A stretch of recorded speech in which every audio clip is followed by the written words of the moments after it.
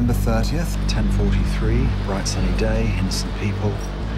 Truck approaches from the west entrance. Mate, you can't park here! 10:45.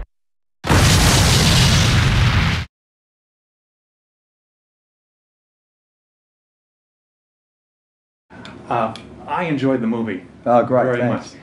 It's a very smart movie. One thing that was very important to us was that we remain true. And by that I mean that the characters don't suddenly do a U-turn for the audience and become martial arts experts on page 70. Yeah. You know what I mean?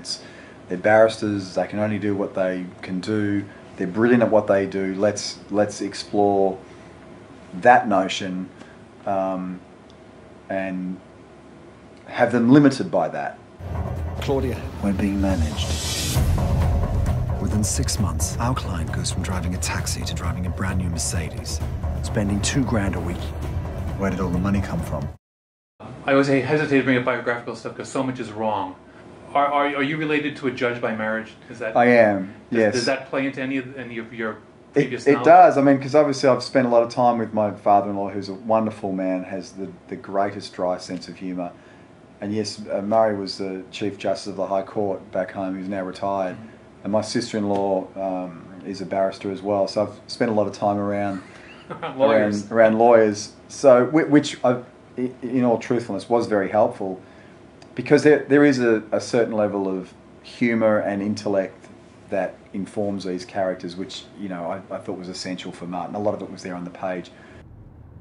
And we have to accept all sorts of things which are simply unacceptable, and I will not accept that. You really know how to clarify a situation, don't you? I'm not even here. And thank you for your support, Mr. Attorney. We made him a little slyer and a little more of a smart aleck in a previous edit, but we sort of dialed it back a little bit just to make it right for the film. Apparently, I'm paranoid.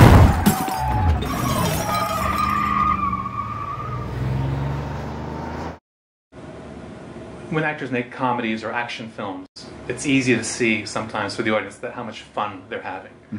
A thriller, everyone's so intense all the time, it's hard to imagine this is fun, but I gotta suspect that probably is not the case. Yeah, quite often it's the inverse, and in this case, you're right, we had a great time. Rebecca Hall is just a delight to work with, very funny. I want to eat my lunch. I was here first.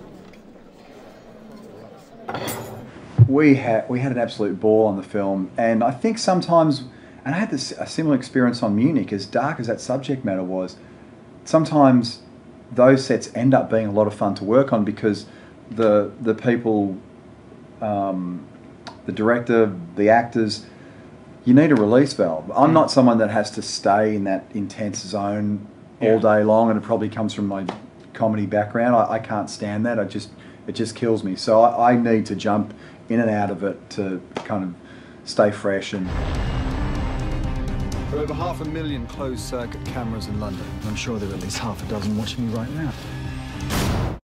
A movie about the government knowing everything you're doing. It is the classic ripped from the headlines sort of a film. Absolutely. That gets released right at the right moment. At what point, as news stories are starting to drip out, did it possibly occur to you like, oh, this is going to be perfect for us? Is there a party that's clued into current events like that when you make a movie like this? Yeah, I mean, it was interesting because it sort of rolled out gradually. We wrapped the film around May, I think May or June of last year. So a lot of that stuff was playing out while we were in post-production, and obviously the last 3 months have been really interesting. And we already had our date announced, so we can't be accused of trying to capitalise on that. So it was somewhat fortuitous. There's good and bad sides to that. You hope that people will still talk about the film and not just the fact that, not use it as a kind of soapbox to discuss everything but the film. So I've been on either side of that and had different experiences in that regard. So there can be pluses and minuses to it.